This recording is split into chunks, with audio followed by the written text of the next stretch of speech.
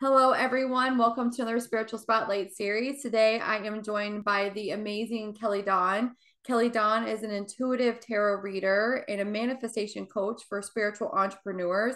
And what I love is that she really helps them to connect more deeply with their power to align them to the next level in business.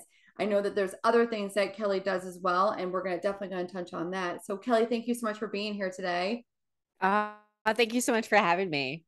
So I know that one of your things, I love the fact that you are a manifestation mindset coach because I do feel like right now, especially in this day to age, a lot of people's mindsets are really like stuck, like, like you said, in a paradigm or in a kind of a loop that runs around. How did you, and maybe I have to take it back to the beginning and maybe I'm jumping around right now, but how did you kind of get into kind of mindset work? Did you get into more of your intuitive work first, or did you get into mindset work first? So it was definitely the mindset work first. I come from a background where I worked 9 to 5. It was the family business, and I had ticked off all of the boxes of what like success was supposed to look like. I had the house, the car, I went to college, and I was miserable. And I had like no reason to be from the outside. And I didn't understand like I've done all the things. I have the money. I have this. I have that. Like, what's wrong with me? And I spent about 16 years in that job and I didn't want to be there. And I also ended up numbing myself with shopping and sex and drugs and alcohol. And I Everything. had no awareness whatsoever. Mm-hmm. Um, then I got into raw foods. I used to have eating disorders and I would dive into all these different diets and detox things back in my 20s. And I came across raw foods. And it was through that channel that I found out about manifestation. I watched The Secret. I'm like, what is this all about? And then to make a long story short, I eventually left that job and I started my own business back in 2013. And when I started that business, I went down the rabbit hole with personal development, law of attraction. I was binging on all of like Brian Tracy, Tony Mm-hmm. Robbins, and then as well as Joe Dispenza, all those Yeah. people from The Secret. And I was starting to see a lot of major shifts and changes in my own life with the business. And I had previously healed a lot of my own internal things through doing that work beforehand. And I also, it's like a huge list of things that I feel I moved through. I was suicidal when I was younger. Well, And when I learned that my thoughts were contributing to how I was feeling and the life I was experiencing, it blew my mind. And I'm like, I need to share this with the world in some way. Like, people need to know that they are so much more powerful than they realize. absolutely. And I love the fact I know that you're very intuitive and you're very gifted. I want to say, even someone like myself, I also started with mindset work because I felt like coming from myself, depression, suicidal, I have multiple family members that, have very, very interesting mental health experiences. And you're right. It comes down to your thoughts create your reality. But you've learned how to break out of that mindset. And now you're able to empower others with no, really, all the power that you need is within you to live the life of your dreams. Yeah. And it's also perfectly normal to have those thoughts or like 100%. limiting that we like to call them, right? It's Yeah. so normal to still have those when you're on this journey. And I'm sharing that because there's a lot of people who are in the coaching space or spiritual development space. And they think, well, once I get to this certain level, I'm going to have it all figured out and I'm never going to have another problem with this again. And I was No, there and I was like, wait a minute. This is an no. ongoing, lifelong thing. Yes, and you bring up such a valid point as healers and as intuitive people, even just people in general. We do kind of get this feeling of, well, I've done the healing work. Why isn't this working? Well, no, there's always layers that we're going to go deep down into. And there's, like you said, things are going to pop up. Things are going to almost trigger you or, oh, wait a second. I thought I dealt with this. What do you mean I still have an issue with money or with this? I would imagine you probably see that with yourself and with your clients now. Yeah, I love that you mentioned the money piece because that's so big for so many people. And for myself, as well as my clients, a lot of people think that once they hit a certain number, maybe it's 10K months, 20K Yeah. months, then once they hit that number, everything's going to be different with their money situation. And it's not, it Right. doesn't change. And I had such a rude awakening because I had this number in my head. And I thought, once I see this number in my bank account, I'm going to feel safe with money. I'm going to feel secure and I'm never going to worry about money again. And I would still feel nauseous looking at my numbers and the money was there. I'm like, something is going on here. And that's when I fell in love with money mindset work and the energetics because it goes so, so deep. I love money mindset work because I feel like, for me as a female, and I'm not sure if you experience this too, it's almost like a dirty thing to talk about. That as women, are we not allowed to have large bank accounts? Are we not allowed to be successful? Are we not allowed to call in these huge amounts of money? And for me, it's something I've had to work on year after year after year after year. And I love the fact that you coach people and helping them to break that ceiling, break that glass ceiling, dig in. And it doesn't, and I want to ask you this, do you feel like the energetics are the same as like 5K or as a million, as a 10 million? Like you've got to, like, we have to level up. But when you haven't done that work, that inner work of, well, when I was 5 years old, we were told that we were poor and that we had to have scarcity and lack of mindset. And you know what I mean? It's like, you gotta dig in, gotta dig in. Yeah, there's so much programming that we take on when we're younger. Like, I remember watching Dallas when I was a little kid, and I was too young to even understand what the show was about. But I got that rich people were bad. Like, Yes. they were the bad people on the show. And the same thing, I used to watch soap operas at my grandmother's house. And like these people, I'm like, they're living these glamorous, luxurious lifestyles, but they're horrible human beings. Like, I Yes. don't want to be a bad person. Yeah, I will say that one of my limiting beliefs was people had to cheat to be rich. People had Yeah. to, like, it's like you Yeah. couldn't, and I think also, and I know this because you just shared this on your Instagram. I was peeping on her Instagram this morning. You guys definitely have to check her out. You just said about your money mindset and about your new mantras, and the more relaxed you are, the easier it is to receive money. And I will tell you, that's in the last year for me. I receive with ease. I receive with, like, I don't have to hustle. I don't have to always be go, go, go, go, go. Do you find that people are still stuck in that paradigm that you kind of have to help? Like, no, you can have fun, enjoy your life. Yeah, for sure. Because I think a lot of people grow up believing that the people who work harder are somehow morally better. Like they're the good people, the hardworking people. So they deserve the money. And that's simply not true. Because if that were the case, then the people who work in the fast food industry or construction, they would be billionaires, right? They're doing like Exactly. really hard work all day. That is so, so true. How did you realize that? I mean, because like you said, you worked 16 years with your family. You were always, it sounds like, hustling and bustling. And then you got it. I love the fact that Seeker did the same thing for me. And then I went on to like, Christine Rain Sheldon, and then a lot of energetic work. I love the fact that we have similar, like, yeah, like it's like you opened yourself up. How did you get from, because it is a shift to hustle, hustle, hustle to no, I can receive with grace and ease and have fun. And I don't always have to be on.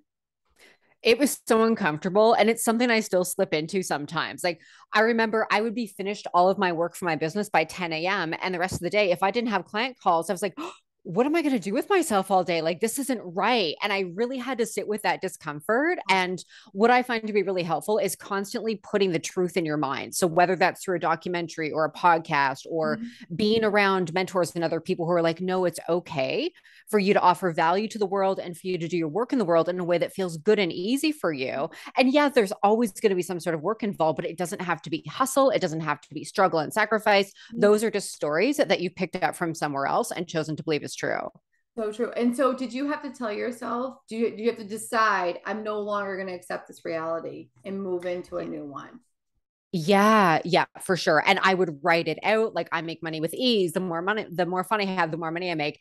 I remember I was going for a massage. Massages are like my thing. I absolutely love them.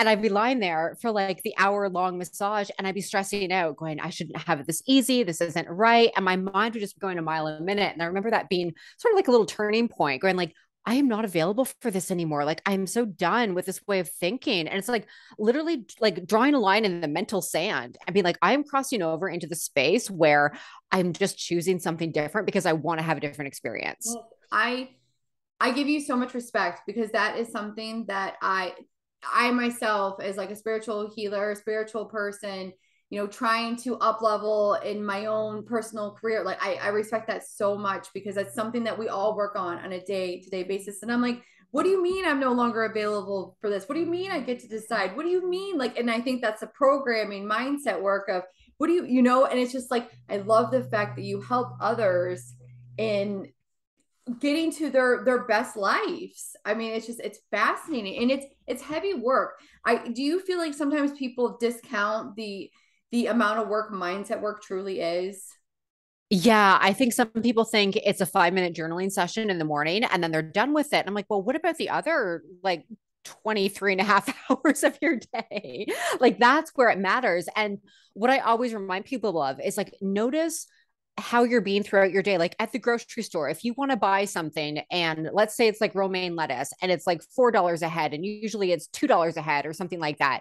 Like, do you buy it anyway? Or are you driving across town to go get gas at a cheaper gas station and spending a half hour out of your day? Like just notice where you're moving into that space of, I don't have enough. Yes. Yes, I will say that in the last year, I have moved out of that space because when I used to go to the grocery store and I'd be like, and then, maybe my child wanted this or this. I'm like, oh, it's too, I'm like, stop. I have enough. I have more than enough. There's always more than enough. Like, it's okay. Like, it's such, and it's Yeah. a hard, I don't know for you, for me, and I'd be curious to see how you feel as well.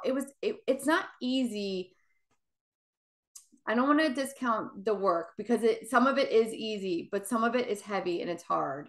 And it's like but you have to work through it. Like you said, the 23 and a half hours of the day. Like, how is your mindset truly? How are you in reality truly working this out? Because I can say, oh yeah, I am, and our mantras and whatnot. And then it's like, but then when I go to work and I'm like,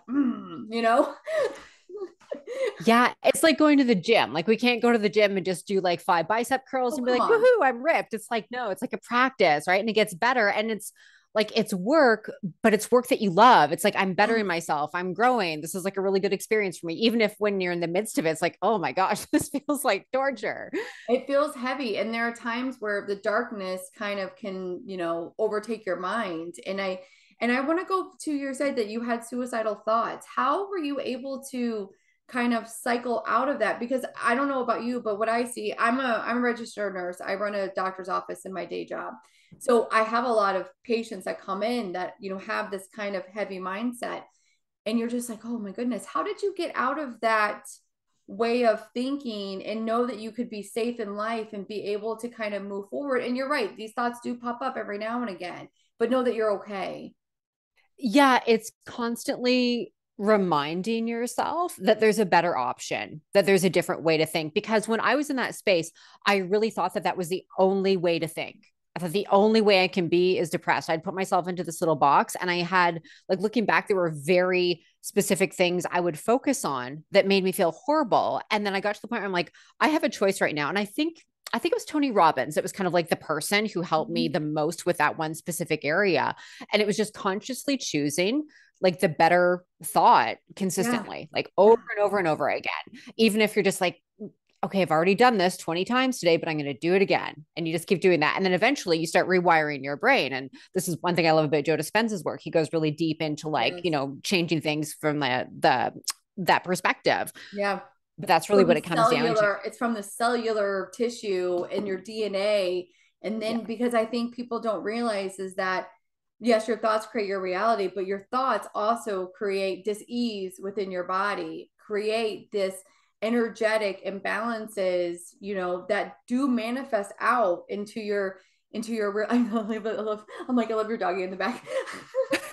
I'm sorry, I'm talking very seriously, and I'm like, oh, cute dog. But no, it's like these moments and these things they embed into our cellular tissue, and like you said, you have to rewire, you have to move the energy, you have to almost retool your entire brain, and which then in turn retools your body and all of your energetic layers, and that way your reality of what we have in the real world is what you truly want and desire, and it comes from Yeah. inside out. Yeah. And what I love about this work too is that even when things don't seem to be going your way, you're a different person moving through those experiences and you navigate through life in a completely different way. Yes, yes, yes, yes, yes. So the one of the things that you also are the mindset witch. And I would love to talk about how did you get into, and I don't know if you is it your magical work. How did you get into your magical work? So that has been definitely like an on again, off again thing throughout my life. It started back when I was 14. And before then, I used to want to be a nun. I was obsessed with this connection to God. And at the time, Christianity is the only thing that I knew of. Yeah. And so I would be out in nature. I lived in the country at the time. And I would Mhm. just be like, I want to be a nun and just talk to God all day. And my mom, she I was like, love you might want that. to do something different. But then I got into I found a book one time on divination and Uh-huh. palmistry, and I got into folk magic. And it was through folk magic that I discovered Wicca. Okay. And at the time, that was like something brand new to me. And I was like, oh my gosh, there's people who are really honoring nature and the seasons. And this really spoke to me. Mhm. And so that was my first introduction to magic and witchcraft. And from there, I bounced back and forth between Christianity and witchcraft, back and forth, back and forth, back and forth for years. And then finally, I'm like, okay, if I'm a witch, I just get to do whatever I want because with that path comes complete freedom. There's no dogma, no nothing. There are people who actually call themselves Christian witches, and if that works for them, amazing. Like Mhm. there's no rules with that. And so over the years, I've just followed whatever felt right. And I guess it was, I think last fall, I've been going through like a dry season in my spiritual practice. Yeah. And beforehand, my business was completely centered around witchcraft and magic. And it'd been months. I'm like, this does not feel good anymore because I'm not practicing. And it felt like I was so disconnected from it. And Oh, so I did a rebrand. I just focused on business and money yeah. mindset. And then when I gave myself the freedom to not put myself into a box, it's like, oh, look at that. I'm back into witchcraft. So now it's sort of, it's like it can't help but come through my work. Like I've Right. tried spirituality, business, keeping them separate, and it just Yeah. does not work for me. So yeah. Yeah, I'm I'm like speechless. I feel the same way. I feel like there's no way that you cannot when you're on this path, it's like it's almost like a natural progression to blend the two together. Because I would imagine Yeah. that when you're doing your business coaching, you're helping people to, what's your soulmate client? Well, let me help you really like call that in, like it's almost like for me, and I don't know about for you, and I would imagine this is probably the same way. It's like, well, let me supercharge this. All right, you have these thoughts, these desires, these dreams. Well, let's put some energy and some magic behind it and really call it in to help you kind of get to that next level that you're looking for. Yeah, it's like you have all of these tools at your disposal that work. And Yeah. so like it's like I need to share this with people. Like if they're Yeah. open to it, of course. Of course. Well, I mean, like being of a Wicca and being of the nature, like teaching people how to ground themselves, how to energetically Mhm. protect themselves. I Yeah. mean, that goes hand in hand with business. Well, discern whether or not this business client is really for your best and highest good. Like, and really Yeah. go into your intuitive senses. And yeah, in business, we definitely have that, but tapping into like your intuition like you do, and also your magical work. I mean, it's then like, well, now I know there's something's off. Don't know what it is, but inside of you, and then to move forward and trust that guidance. I love that. Yeah, exactly. And especially with entrepreneurs, there are a lot of different decisions that you have to make in your Oh, business. And what happens for a lot of people is they look outside of themselves, like what strategy is going to work? What's this person doing over here? What's working for them? It's like go within, like you have all the answers, and learning how to hear that voice and trust your intuition it's priceless in your business. absolutely. And I want to say this, like as you're working with entrepreneurs, you probably see people that are like, well, it works for that girl, it works for that gentleman, and they're like, why doesn't it work for me? Well, it's not, you gotta pick a lane. We're always trying to kind of I'm guilty of it too. I'm like, well, if I post 17 times a day, and if I do this, and if I do that, and it's like, no, I need to be like in the beginning with ease and flow and tap into what is my intuitive guidance within, and what is my higher self saying to me. Like you're saying, you're talking to God. I'm sure you're talking to other beings as well. They're like, hey, I'm your spirit guide for your best and highest good for today. Let's go. Jump in, sister. Yeah. I love that. And then do you ever find, and then you also like, I know that you also do intuitive tarot readings. How did you get into doing tarot readings? So that sort of happened by accident. Back in the very, very, very earlier days of my business, I Yeah. had this service called what was it? It was like revamp your reality ritual or something like that. And at the time, I was too afraid to actually talk to someone on a video Yeah. call. I was so self-conscious. And so I would have them let me know what they were struggling with the most. And I've tended to work with entrepreneurs right from the beginning. So it was Yeah. usually something in their business.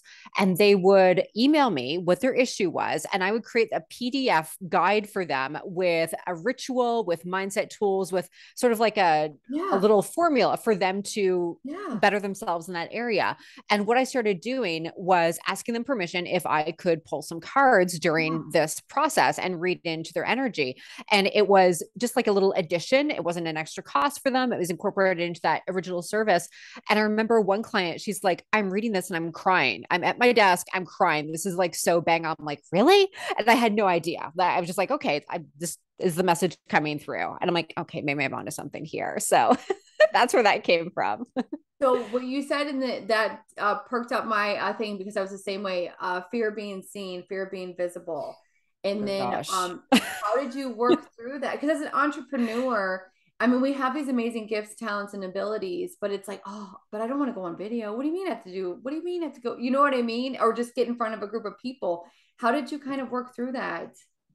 I forced myself. Yeah, I forced myself to. I remember the very first live stream I did, it was back on Periscope when that was a thing. I love You that. remember Periscope? Yes.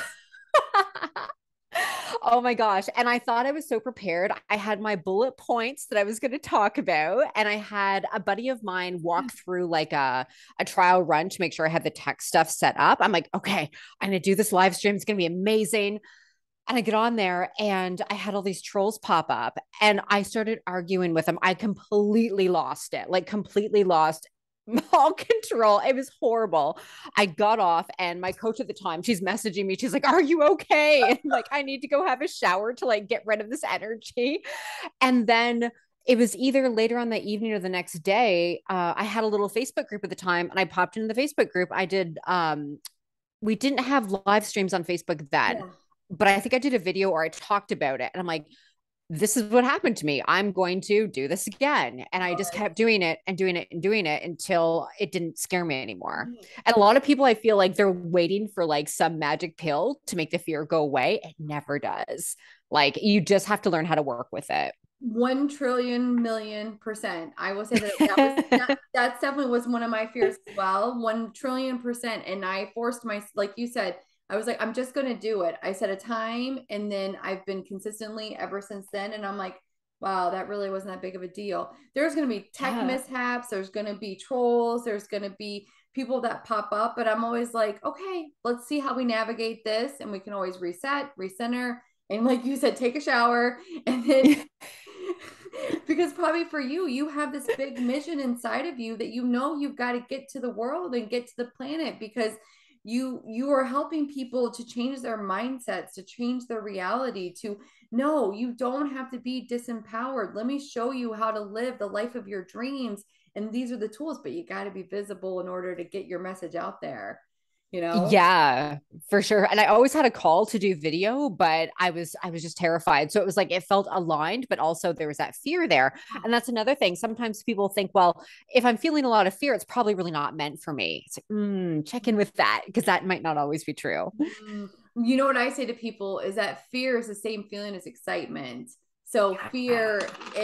and excitement are the same thing. So is it really fear or are you excited? And then I will say, I'm excited, I'm excited, I'm excited. Even starting this interview with you today, I was nervous and I was excited and I'm like, but you know, we push through and we do it. Because I just think you're an amazing person and you just have so many gifts and abilities that you're sharing with other people that it's just it's phenomenal. And I love the fact that you kind of went through some darkness to get to where you are now. And you're proof positive of, yeah, if you put your mind to it and you truly want to dig in, reclaim the power within, then you can move forward in your life. I love that. Do you have any And like, oh, go ahead, go ahead. oh, so I just get life is so short. Like it is so, so short. Like not to be morbid, but none of us know when our last day is. And to see people living a life that they don't actually want to be living because they think it's like what they should do, like that's why I do what I do. Like it breaks my heart to see people in that position. So I Yes. feel we all deserve to have a life that lights us right up. And look at what we just went through with COVID and everybody being isolated and business shutting down and, kind of really I don't know about you, but it's forced me to be like, no, if I'm not happy in what I'm doing, then I don't need to be doing it. And I need to Yeah. look for something that brings me joy within and not, oh, well, you got to hustle and bustle and be 9 to 5 and always be part of the corporate ladder and scale and scale and scale. Because, like you said in the beginning, that's a mindset programming, you know? Mm-hmm. Have you found a lot of your clients that have shifted from like 9 to 5 to like being really like powerful entrepreneurs? Yeah, and sometimes that transition is a little bit challenging. Yeah. Some people just want to like flick the switch and boom, start their business, but it brings up a lot of internal stuff. Like there's a lot of safety and security in a 9 to 5, even if you don't like your job, you don't like your coworkers, letting go of the safety net of a regular paycheck and doing things on your own can be really scary for a lot of people. But I feel that's one thing too that the last few years have shown people that their day jobs aren't always as stable and secure as they think they are. So why not take a risk on yourself and do what you love? Absolutely. I mean, how many people were furloughed or their business to shut down? Or I mean, it was kind of it was an interesting time. Like, and I feel like, I mean, I don't know about you, but I feel like we still have like collective energy that we have to clear through with what and we're still going through it now. I mean, I feel like we're still going through it now. I don't know about, well, I run a doctor's office, so of course I still see it. I'm like, what's COVID? This is my new joke is that the president who said the pandemic's over. Now that's our new joke at the office. We're like, well, the pandemic's over, but we just saw it's like so silly. It's like, why would you say that? But anyway, I do feel like there was a lot of fear associated with it. And like not trusting our own bodies and not trusting our own immune systems. And, like, come on, guys, like we're powerful. We're powerful beings that can overcome things. So do you still follow the raw food diet? I know I'm jumping topics here. Do you still follow that? No, I did. I would follow it usually once a year around Okay. February, March when that hit. And I would do it for probably like 2 weeks or so as sort Yeah. of like a detox thing. Yeah. And then a few years ago, I started with it again. I was getting the desire to move in that Yeah. direction. And a couple days in, I'm like, this just isn't my thing anymore, like at all. And so it's one of those, if I'm ever called to eat that Yeah. way again for however many weeks or months, then I'll do it. But right now, it's not my thing. Do you ever feel like with that was like a spiritual thing to like up level your body and up level your system? Almost like, okay, we got to detoxify some of these things, and then I'm a clear channel. I definitely noticed a difference. At the Mhm. time, before I started eating that way, I was living on processed foods and Yeah. junk food. And I was in my early 20s. I had really high metabolism. So I never like, oh, I feel fine. I feel healthy. Yeah. I look fine. And so I would eat absolute trash. And then once I started eating raw foods, I'm like, oh my gosh, it's like the world looks different. Everything is different now because I've cleared all of this stuff. Everything's shiny, guys. Yeah. Everything sparkles. I do I love that because I feel like I've noticed with some clients that they're saying that they're feeling called to kind of shift their diet and and but it's also I think a personal choice. Like some people may thrive and do well on is there like a breatharian like breath? I couldn't do that. I need food. Yeah. Like it's never gonna work for me. Sorry. Uh, I'm just thinking, guys, you can tell Rachel's brain is like, no, never gonna happen. I like it's all in good thought, but I'll bless my food. I will put the energetic intention that I'm blessing my food because I know that will make it be a high vibration. What about these Oreos, guys? Bless them. God loves them. Eat as many as you want. They're blessed now. They're fine. Listen, no calories, okay? We got a direct line to God, all right? God said, I'm just kidding. So with working with so do you find yourself working with like I currently right now I find myself working with more like with Bridget. I'm looking at my stuff with Freya. I find myself kind of finding these like really powerful goddesses that are coming into my work. And I know that you said you've drifted back into your witchcraft. Do you find that you're working with more like goddesses or whoever type of beings? Right now, I'm working with a mentor actually, and he's helping me connect with planetary energies, which is Ooh. brand new to me. Super fun. Oh, Like I just started like a week ago, so it's very fresh, very new. listen, my But friend. You want to talk about planetary energies? You've met the gal. Go ahead.